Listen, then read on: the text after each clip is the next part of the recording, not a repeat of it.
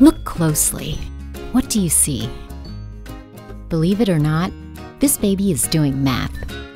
Actually, she's learning geometry, or the kind of math that involves shape, size, space, and position. Here, Berta is learning about shapes and objects as she and her parents play with the soccer ball, and her parents describe what is happening. Oh, you want to do the orange one? Wow. Look, a blue one. A 2-year-old Michaela is applying her knowledge of shapes and sizes so that she can nest these cubes. She is also learning about space and position, or what fits where.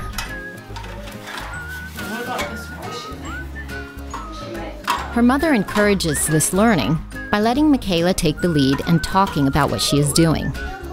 No more. Not done. Grace is learning about different shapes as she builds with her mother.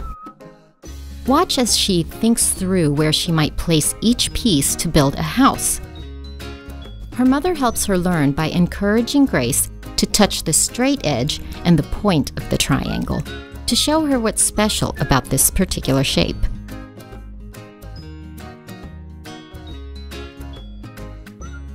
Carly is showing us how she uses her knowledge of shapes to figure out the shape sorter. She problem solves using trial and error to find the right opening and experiments with turning the shape so that it matches up.